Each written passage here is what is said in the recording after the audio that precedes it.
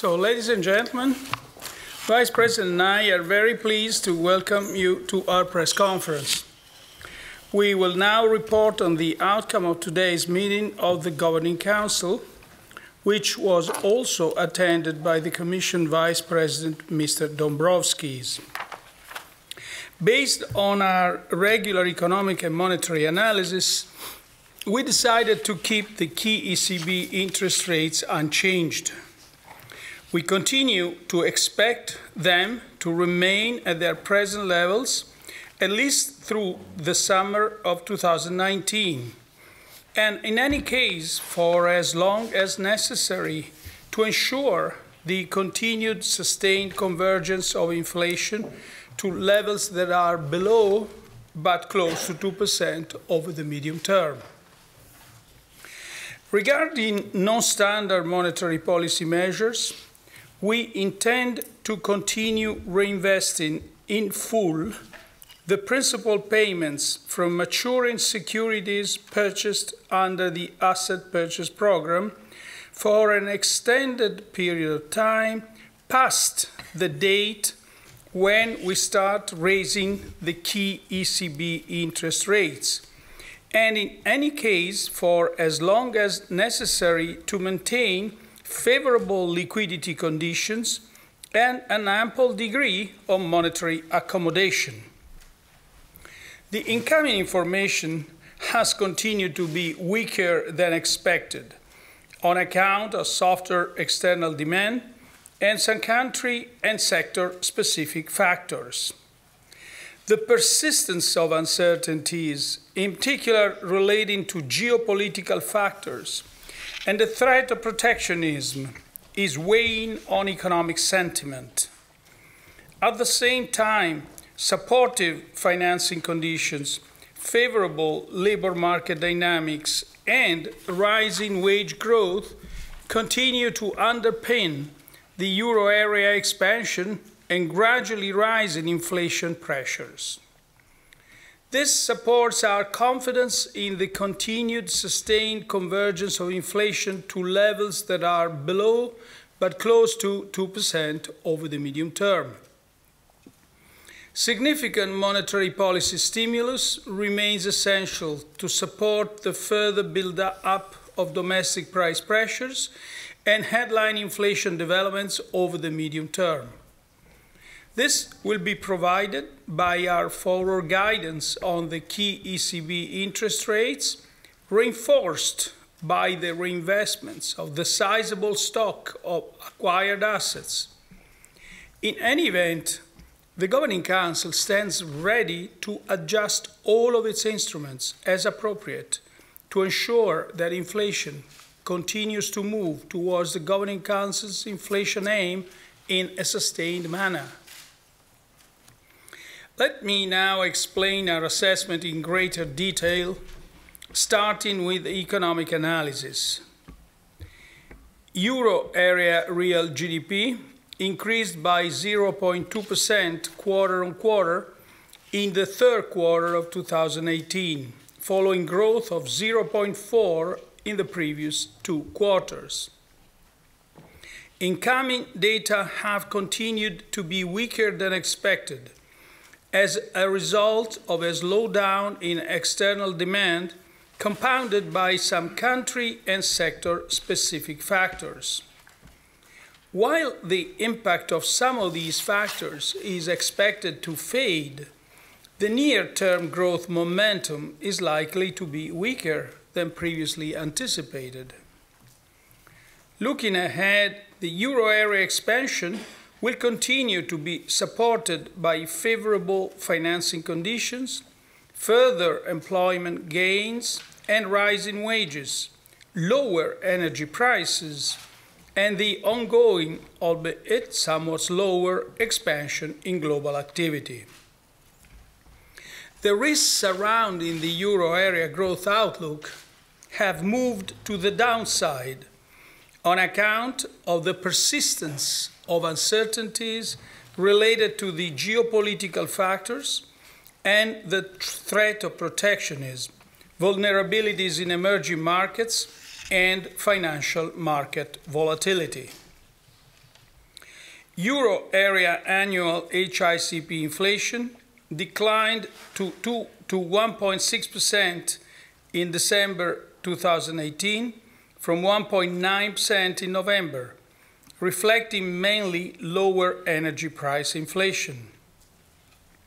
On the basis of current futures prices for oil, headline inflation is likely to decline further over the coming months. Measures of underlying inflation remain generally muted, but labor cost pressures are continuing to strengthen and broaden amid high levels of capacity utilization and tightening labor markets.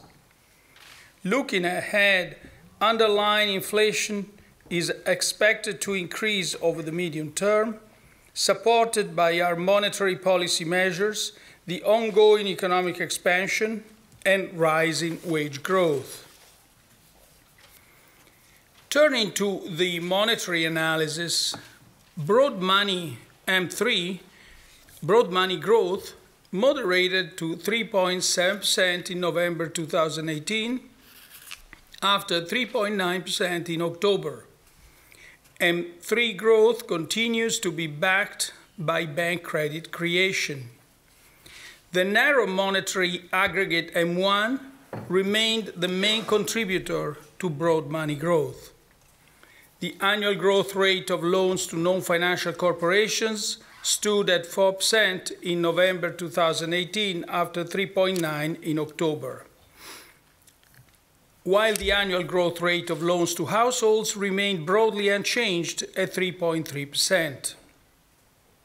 The Euro Area Bank Lending Survey for the fourth quarter of 2018 suggests that overall bank lending conditions remained favorable, following an extended period of net easing, and demand for bank credit continued to rise, thereby underpinning loan growth. The pass-through of the monetary policy measures put in place since June 2014 continues to significantly support borrowing conditions for firms and households' access to financing, particularly for small and medium-sized enterprises, and credit flows across the euro area.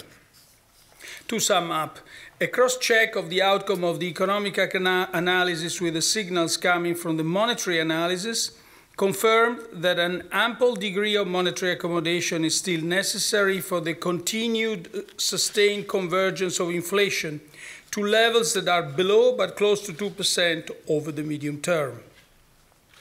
In order to reap the full benefits from our monetary policy measures, other policy areas must contribute more decisively to raising the longer-term growth potential and reducing vulnerabilities. The implementation of structural reforms in euro area countries needs to be substantially stepped up to increase resilience, reduce structural unemployment, and boost euro area productivity and growth potential. Regarding fiscal policies, the Governing Council reiterates the need for rebuilding fiscal buffers. This is particularly important in countries where government debt is high and for which full adherence to the Stability and Growth Pact is critical for safeguarding sound fiscal positions. Likewise, the transparent and consistent implementation of the EU's fiscal and economic governance framework over time and across countries remains essential to bolster the resilience of the euro area economy. Improving the functioning of the economic and monetary union remains a priority. The Governing Council welcomes the ongoing work and urges further specific and decisive steps to complete the banking union and the capital markets union. And now we are at your disposal for questions.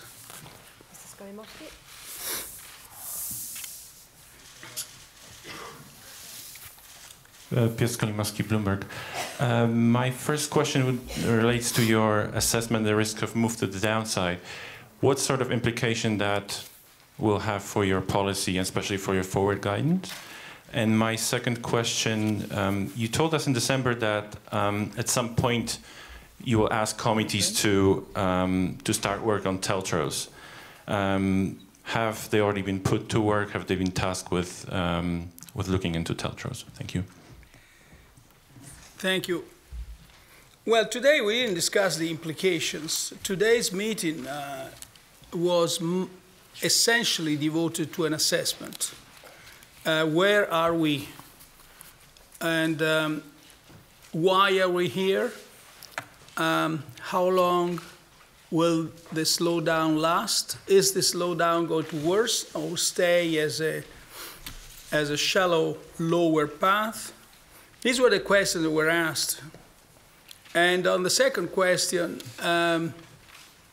several speakers actually raised this issue, but no decision was taken. So it was because we didn't discuss policies this time. We only were focused on the assessment. Quite clearly, the assessment will have implications about policy, but we didn't discuss them. Mr. Karani? Thank you. Balázs Korányi from Reuters. Two questions as usual, Mr. President. Given that data have disappointed on the downside fairly consistently since your last meeting, what gives you confidence that your economic assessment is actually correct and there's going to be a rebound? And my second question is quite similar, which is about core inflation. You predicted a vigorous rise in core inflation towards the end of last year.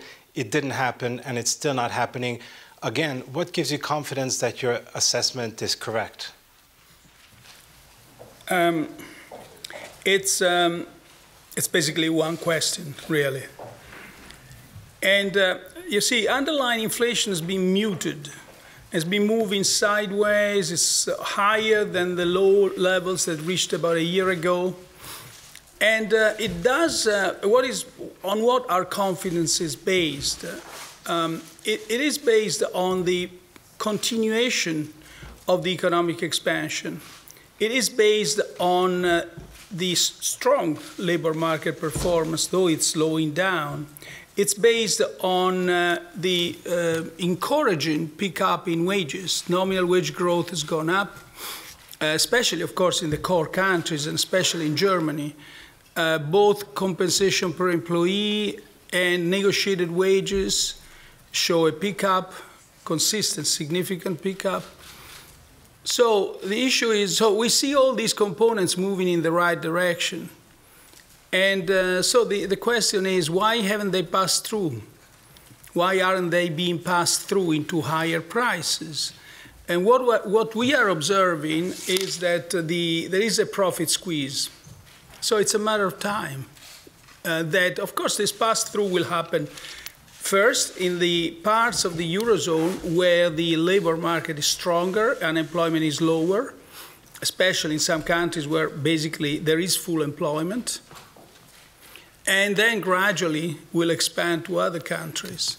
That is what really gives us, and then of course the financing conditions and our monetary policy that remains fully accommodative strengthens our confidence in this process. Ms. Weisbach?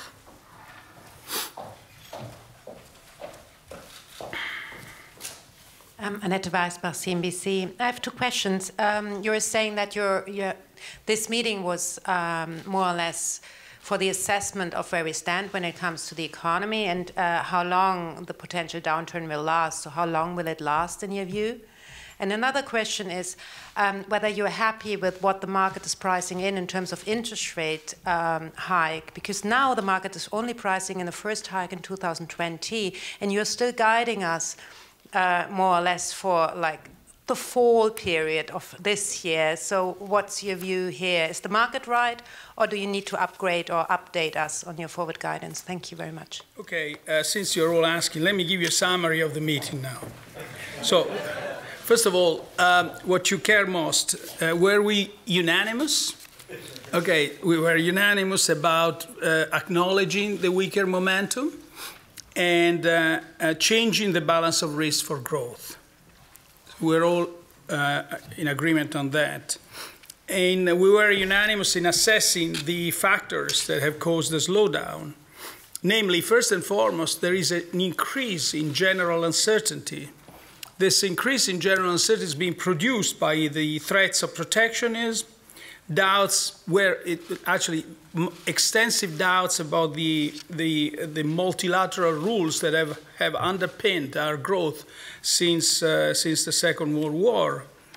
The protracted and unclear outcome, the protracted negotiations and their unclear outcome yet about Brexit, and of course the implications that this might have. I've said many times that if you compare the potential disruption coming from Brexit for the aggregate of the euro area, well, just looking at aggregate numbers, it doesn't seem to be an extensive disruption. But we have to take into account things like value chains, and we have to also to take into account some countries are more exposed, of course, to events in the Brexit case. So we follow that, but that just is a sign of a contribution to the increase in general uncertainty.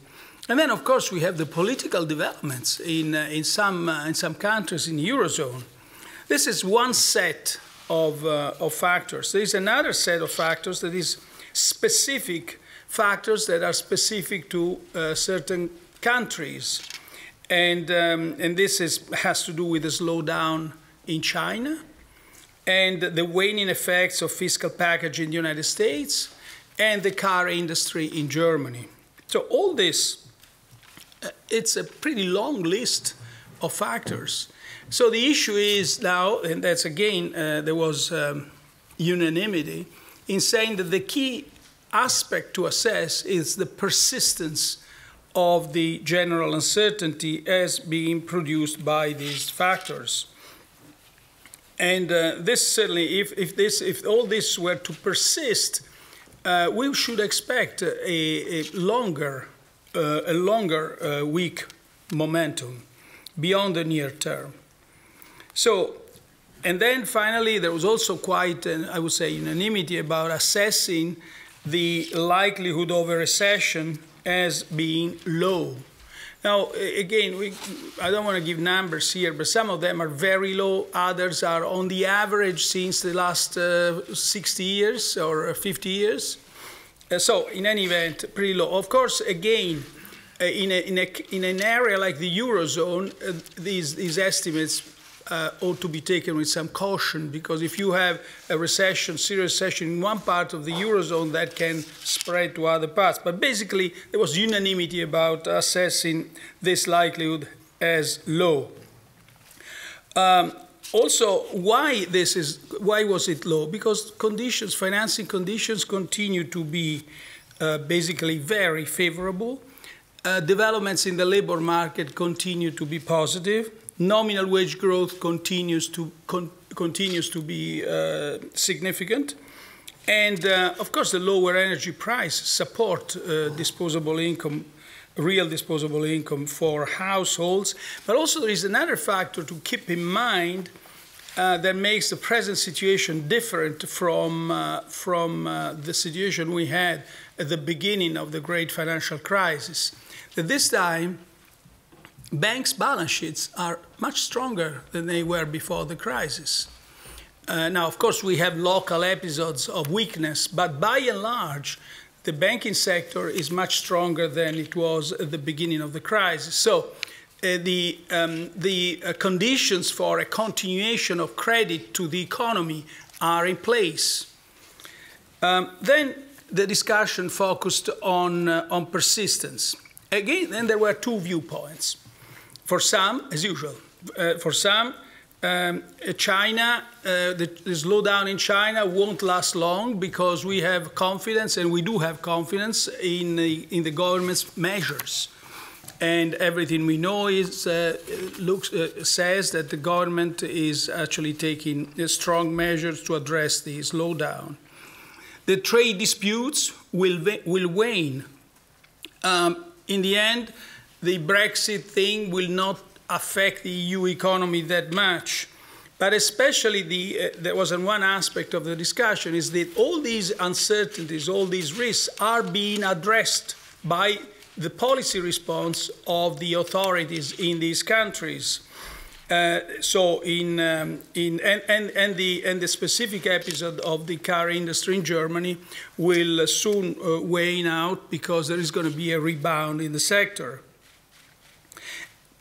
One thing that basically, of course, we all agree is that if there is going to be clarity on the exports and the trade sector, much of what we are seeing today in terms of weakness will very likely wash out.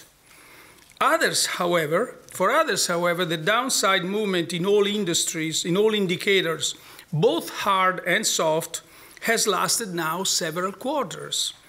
And all these risk factors are not going to disappear, and they are affecting confidence. So you see, these are the two perspectives in the assessment of persistence, having agreed about everything else.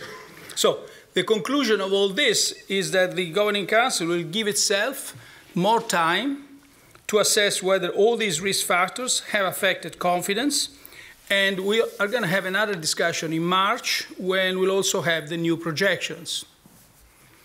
Now, about inflation, of course, going back to the other question I had, focused first of all on headline inflation, where clearly it's being driven by oil prices mostly, but also by food and services prices to much lesser extent, and on underlying inflation. And here I basically gave you the sense of the discussion in answering your question.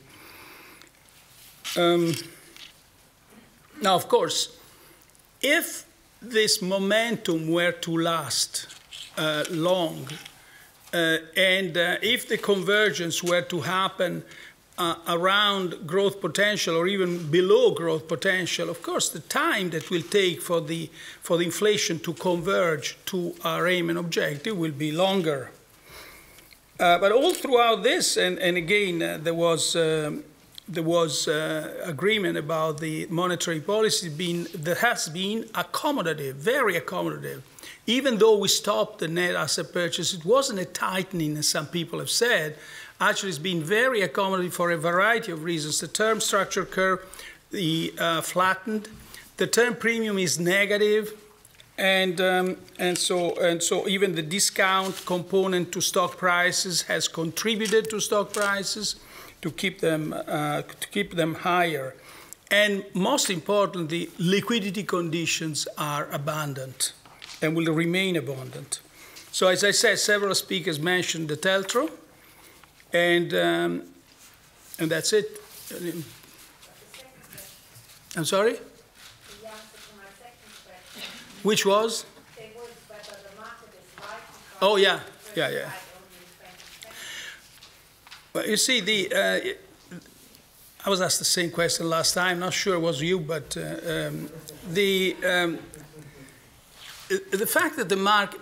Let's go back to our forward guidance, and says we intend to continue reinvesting in full the principal payments from maturity. The other part of the forward guidance is we continue to expect the key ECB interest rates to remain at their present levels, at least through the summer of 2019, and in any case for as long as necessary to ensure the continued sustained convergence of inflation. So it's both date and state contingent. When markets place the first rate hike in 2020, they are using the state contingent part of our forward guidance. They assess the economic prospects that way, and it shows that they have understood our reaction function, and in so doing, in the flattening of the yield curve that has taken place continuously, by the way, since we announced the end of the net asset purchases starting in June last year, they are providing accommodation through that channel. Of course, we have to assess then the developments, and if this persistence will continue, we'll have to validate this indication. But at this point in time, we just assess the situation. Mr. Fallis? Thank you. Tom Fallis from the Wall Street Journal. I had a question about negative rates and the persistence. I suppose negative rates have been in place for 3 or 4 years now, and 4 years. No, you know better, I'm saying. You know more than we do. And if markets are correct that negative rates would continue for another year and a half, would the ECB need to do anything to mitigate that? I think in last time you mentioned that you were concerned about the impact on banks. Would there be a way to introduce a tiered deposit rate, for instance, or to a limited interest rate hike? And my second question is on who else could be helping out if the weakness continues. How much of the onus will be on governments, and in particular Germany, I suppose, which is the big country that has got fiscal space to cut taxes or to increase spending? Thank you. Thank you. Well, we have to see, I'll answer the second question first.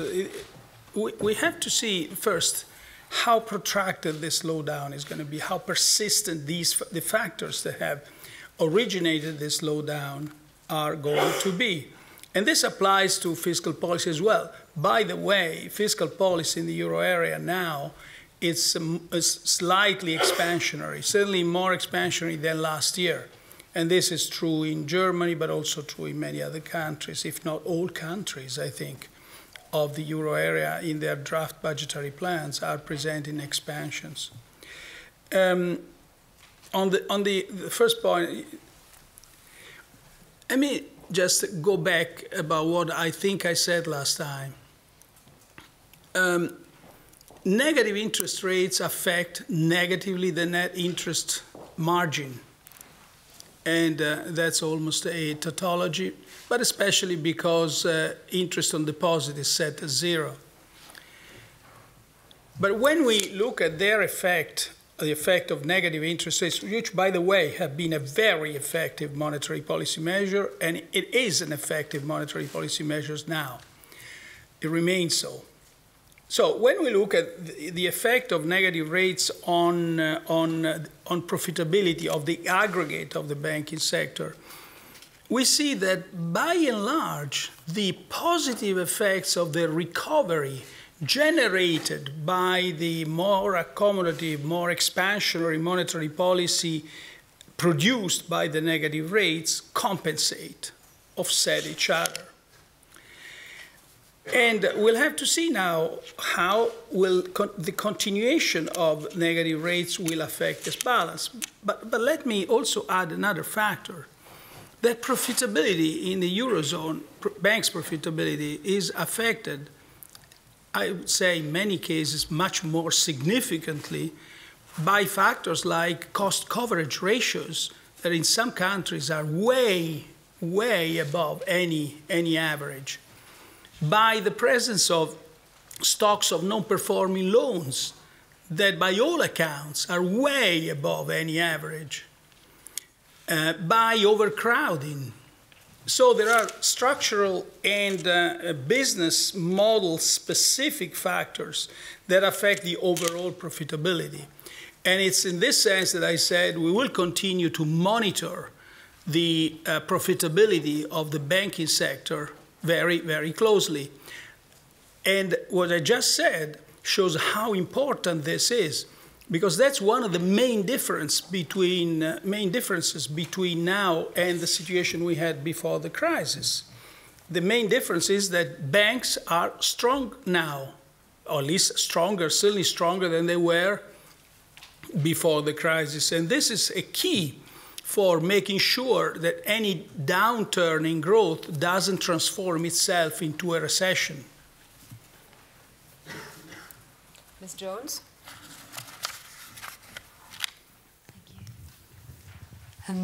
Claire Jones, Financial Times. Mr. Draghi, you're joining the Federal Reserve today in acknowledging some of the concerns that people have over the global economic outlook, but I think the Fed has also been clear that it's going to react to that by doing probably less rate hikes this year. Whereas even though the balance of risks has changed today, there's not so much of a sense about how exactly you're going to react to that. So would it be possible for maybe you to spell out a little bit about what you see your reaction function as being? For instance, how would you weigh up the TLTROs? Are they something distinct to a maintenance of a loosening stance? Are they more about dealing with liquidity in the banking system, and how important is the forward guidance on rates vis-a-vis the forward guidance on reinvestments? And just a quick second question, if I may. The Bank Lending Survey seemed to point to a tightening, an anticipation of a tightening in demand for credit over the coming quarter. So how much of a concern is that? Thank you. Thank you. I'll answer the second question. You're right, it does point to a tightening, slight tightening, but the result of that figure is mostly centered in Italy.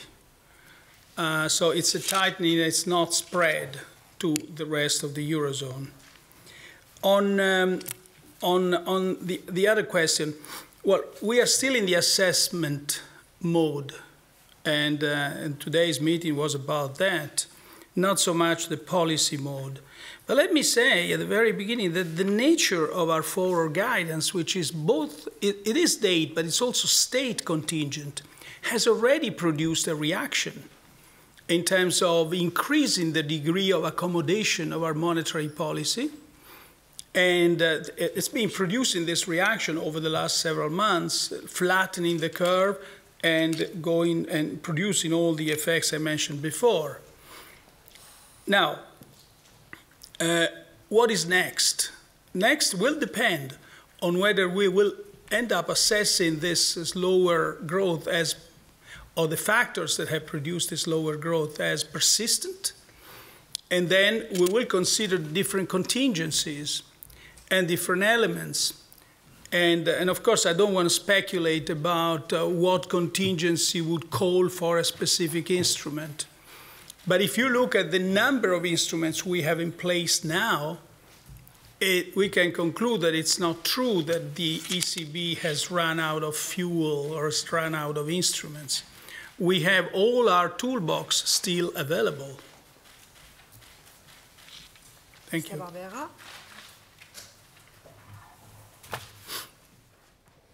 Alessandro Barbera, La Stampa. Mr. President, you just said that you didn't take a decision about the new TLTRO for banks, but I'd like to ask you if you think they should be useful for banks, and what do you think, what do you answer to the German economist who's saying that a new TLTRO should be a gift, a subsidy for Italian and Spanish banks? Thank you. Now, ELTROs and TLTROs, both of them, have been very useful and very effective. Very effective in restoring transmission of monetary policy across the euro area. You remember when they were implemented, the ELTROs was 2012, the TLTROs came later, they were more targeted to lending, but they've been unquestionably effective. So what, in a somewhat more, I would say, polite way, what these economists are saying is, if we are to do TLTROs, there should be a good case for monetary policy. In other words, we want to have TLTROs or ELTROs to address cases of existing or likely fragmentation in the monetary policy space. In other words, we don't want to be again in the situation where we were in 2012, 13, and 14, where we lowered the interest rates, policy interest rates, and this was not translated into lower lending rates. And so if that's necessary, we'll do whatever is necessary for to address this point. It's not. What they're saying is that there must be a case of monetary policy for doing it. So it shouldn't be something that we do it and they're right. I mean, as a sectoral measure, as a country-based measure. Mr. Stumpf.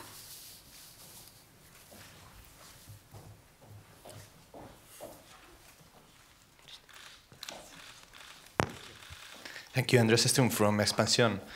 I would like to know which concrete instruments do you have to adjust in case of a weaker scenario. You said you had the full toolbox, but some have been in place yet already. And then I would like to ask about the situation of the illegal phone tapping that surrounds the former president of BBVA in Spain. I would like to know the ECB position about, and if it can do anything if there's a reputational risk for the bank. Thank you. Thank you. I have answered to the first question already. Some of our instruments have already been playing their accommodative role in the past few months. Others may be acted depending on the evolution of growth and of the factors that have originally produced this lower momentum. On the second question, I would ask the Vice President to respond. With respect to the second question, as you perfectly know, BBVA has launched an internal investigation that is underway. And today it has announced that it has started also a sort of forensic probe that is going to be conducted by a third party. And I think that we have to wait for the conclusions of these probes and these investigations. We expect that the conclusions will be available as soon as possible, because in this kind of circumstances, time is of the essence. Mr. Zydra?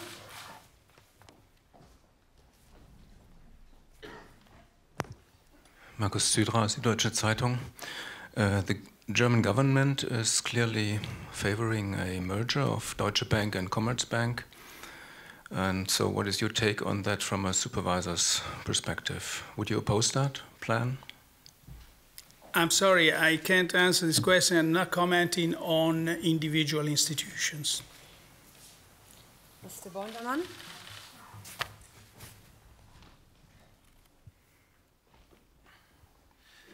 Thank you. Mr. Draghi, you just said the whole toolbox is still in place, but in case a downturn were to become a real recession with serious negative effects on inflation, would the ECB have enough policy space to respond with interest rates already at zero or sub-zero, and with QE already having reached its limits, the capital key and the issue limit? Thank you.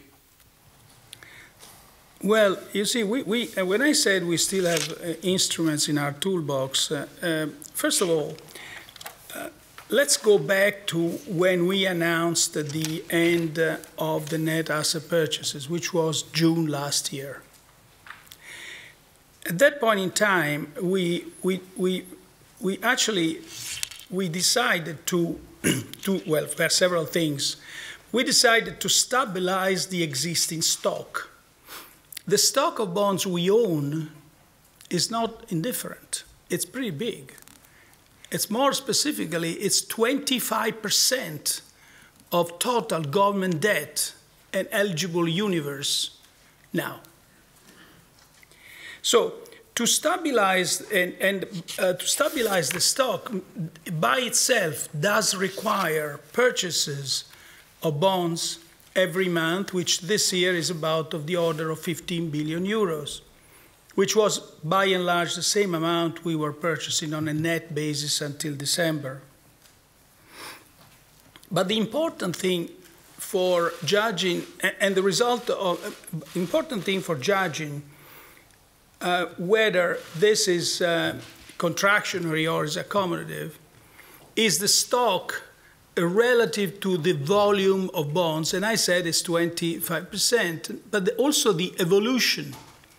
And we don't expect the stock of government bonds to increase in the future. As a matter of fact, the stock of government bonds has been declining since 2014 in the aggregate of the Eurozone. Of course, we have exceptions, but what matters from our viewpoint is the aggregate of the Eurozone. So the stock of the volume of long-term bonds is not growing, and we expect it falling until 2021 by and large by 6%. So the pressure on rates will be less and less by itself.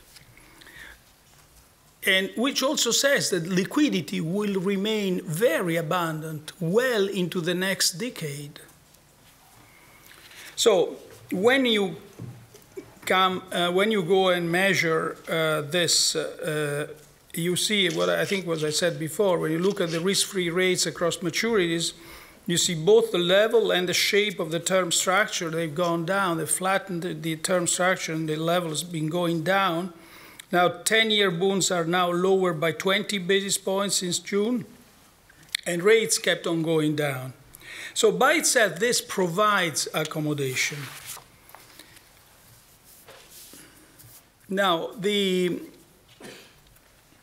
so then the rest I think I've said. Now, of course, the spreads is a different issue.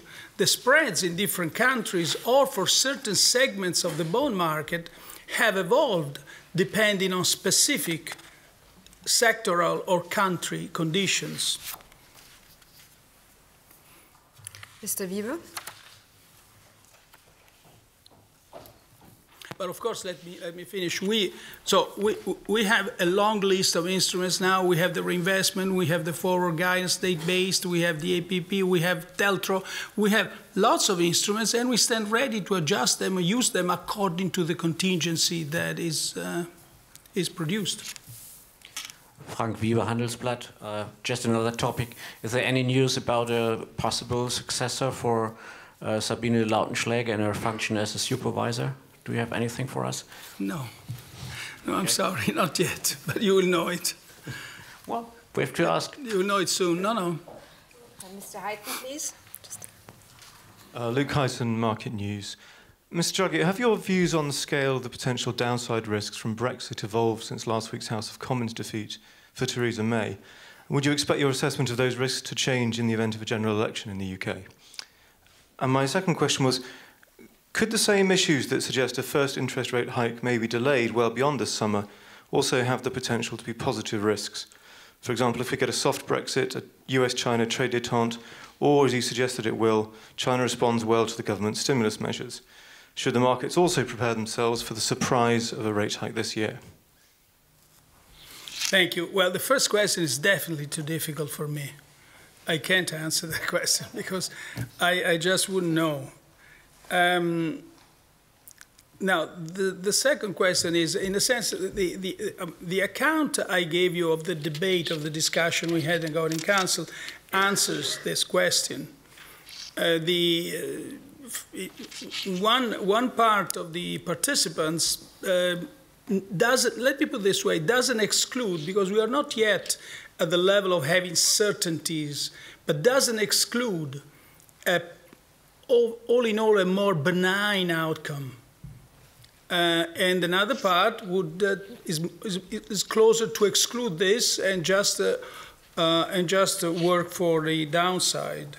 So it's and therefore the consequences of this discussion will reverberate in the market rates.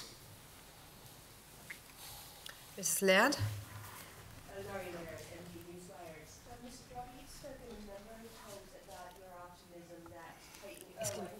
The mic is coming here. Thank you.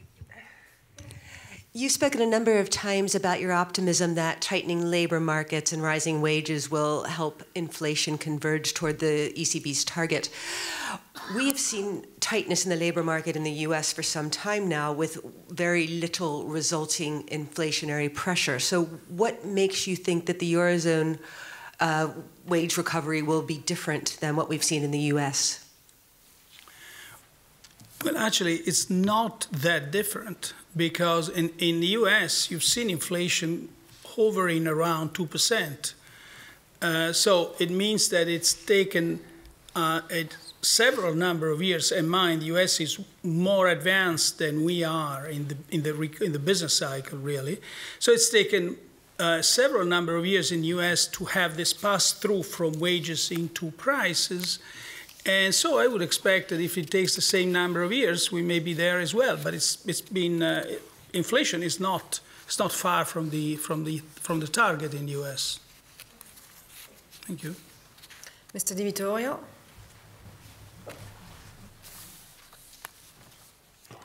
the Federal Reserve started rising rates in the here. Oh, okay. The Federal Reserve started rising rates in 2015. The European Central Bank may do so after the summer. The time gap is 4 years. Does the European Central Bank believe that this distance will be reduced, or the divergence of growth between the two economies, US and Europe, is structural? This is first question. The second question is, a European government has attacked the vigilance of the European Central Bank, saying it is impartial. How does the European Central Bank comment? Thank you. Thank you. The timing of monetary policy actions in all jurisdictions is dictated by the respective positions, by the positions of the economies in the respective business cycles. Structural differences may make a difference, but you know, structural differences were there before and are going to stay there later. It's hard to understand how they can influence, but certainly they may have an effect. So it's hard to say. It's hard to project these difference in dates to different business, but we have to keep in mind that once we are at the same stage with the labor market, the same degree of tightness everywhere in the Eurozone, because one feature of the Eurozone is its heterogeneity. In some parts of the Eurozone, we have no doubt these parts are at full employment and have been at full employment for a while. So much so that, if anything, the obstacles to higher growth are now to be found in the scarcity of labor, or in the scarcity of skilled labor, or in the capacity of the plant and equipment. But in other parts of the Eurozone, unemployment is still high, significantly high. And so you have slack there, so you have lower wage momentum, you have lower demand, which hampers the pricing capacity of firms, and therefore the pass-through into higher price. So it's heterogeneous, and that's one thing to keep in mind. Now, you know, on various occasions, various governments have attacked both supervision but also monetary policy. All of you can't, certainly remember other instances where the ECB monetary policy was being publicly criticized by prominent politicians. As I said, it's understandable that when things don't go their way, the politicians would protest and say what they want. It's also understandable that the ECB doesn't listen. Mr. Powell. Hi, Matthias Powell, RTL Z. You've spoken at some length about the rising uncertainties. And now one obvious uncertainty is who will succeed you. Is there a sense in the governing council that the process of finding a successor should be expedited? Well, you know, it's a difficult answer. I'm a little biased. Don't have that sense. Maybe people like me. But I don't have that sense from the governing council. Of course, people know that the mandate is about to end, but we have no say about that, you know. It's decided by other people.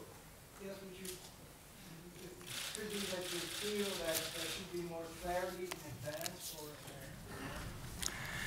Well, I mean, these processes have always been like, they've always been decided by other people in other fora, and central bankers have no say about that. So we wait for the decisions taken by the European Council, by the Eurogroup. Thank you. Ms. Boufaki. Isabella Bufacchi from Sole 24 Ore. I have two questions. You did mention a recession a few times and that it's low risk, but I wonder whether you would like to comment on anyway risk we went really close to, or maybe we are into technical recession for Germany and Italy, whether you looked at that in particular, whether you thought that the factors in Germany were mostly temporary, but maybe for Italy they were more deeply rooted. And then you also said that the banks' balance sheets are much stronger. Anyway, market capitalization of major European banks is very low. And there are some, as you said, isolated cases, but troubled cases for banks in Italy and Germany. And recently, the ECB SSM has increased its pressure on requirements for NPL provisioning. And we have now flows and also stocks, what seems to be called the Daniel Nui package, also on legacy assets. So would you care to comment on that, given that I see the discussion on TLTROs is not started, but maybe there is an issue not of liquidity, but maybe market access of certain banks. Thank you. Well, I said they are strong. Banks are stronger in comparison with what they were or how they were at the beginning of the great financial crisis. Of course, banks can be stronger, but if you look at the capital ratios today, are much higher than they were in 2006. But also risk management, controls, the overall banking sector has, in response, partly in response to the regulation, partly in response to their own, a change in their own business practices, is stronger than it was before. Given that, we certainly know that we have, as I mentioned before in a different context, we have cost coverage ratios which are above in some parts of the Eurozone, are above any comparator. We have NPL stocks, which are high. And that, what you said actually shows the case for a speedy elimination of NPL stocks, because it does strengthen the economies against a recession.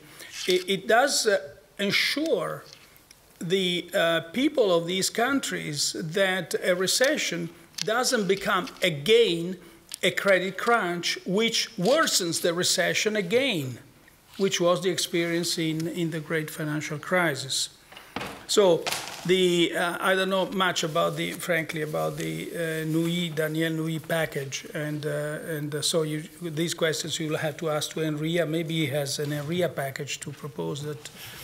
But I don't know much about that. Now, on the possibility of recessions in Germany and Italy, I think I've discussed that. Right now, the Governing Council doesn't assess this as a likely possibility.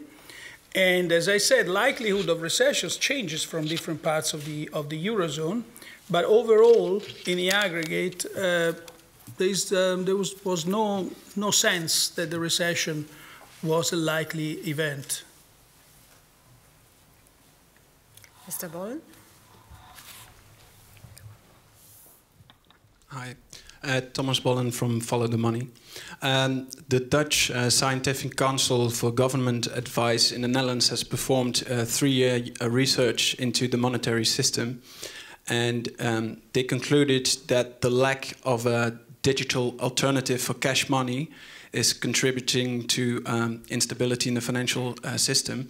And they advised the foundation of a full reserve bank, or giving the public access directly to central bank reserves, or access to central bank digital currency. My question is whether the foundation of such a full reserve bank is possible within the current regulatory framework, and whether the ECB is considering experiments with central bank digital currencies. The answer to the second question is no, we are not considering experiments in this field.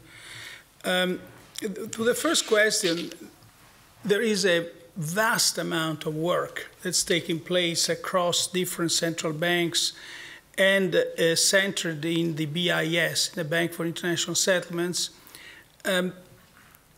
But to say that this would lead to a change of this importance anytime soon would be wrong, would be an exaggeration. Actually, rather the opposite is true.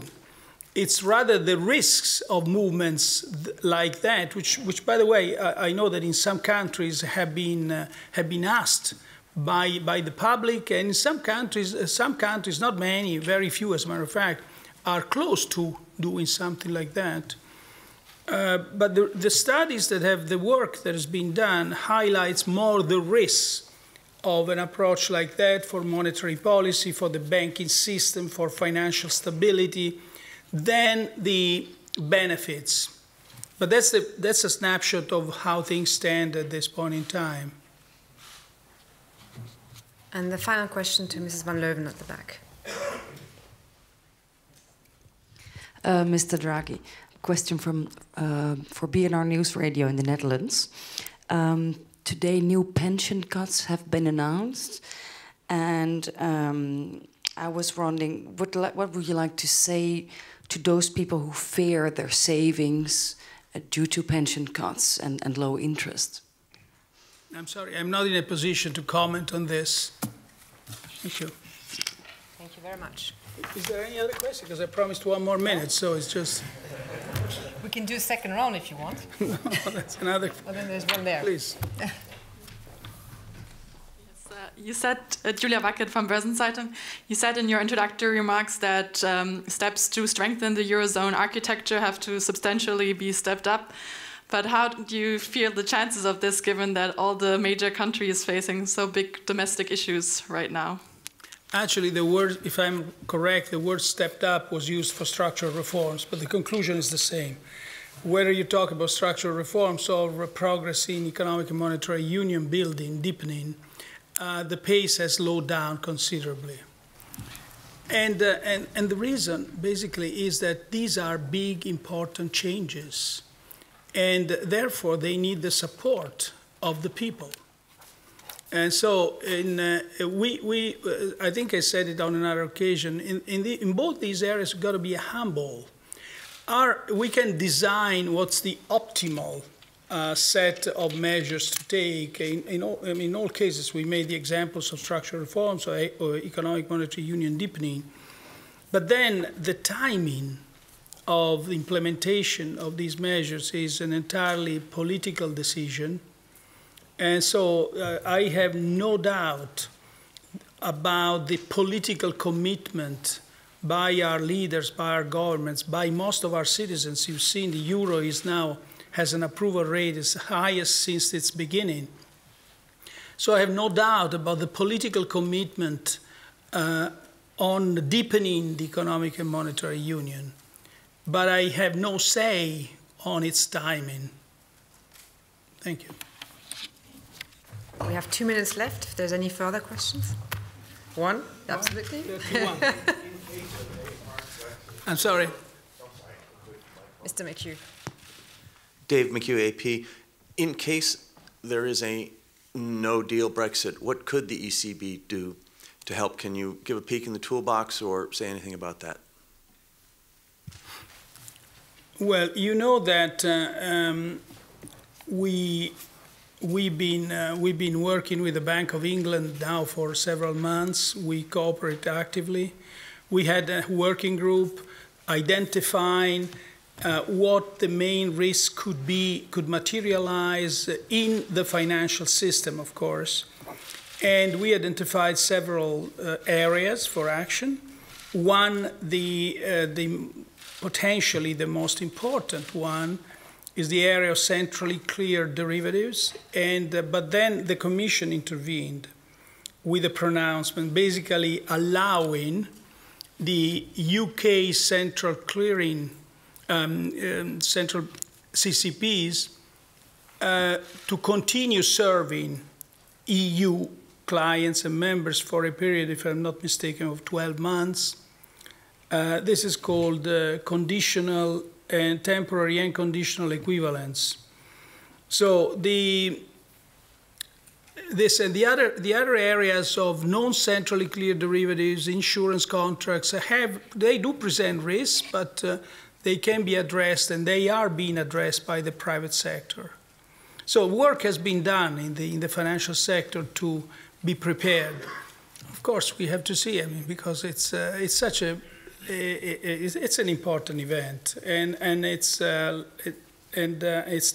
length, also its protracted length of time, also is not benefiting the overall economic climate in UK, but also in the euro area. Thank you. Thank you very much.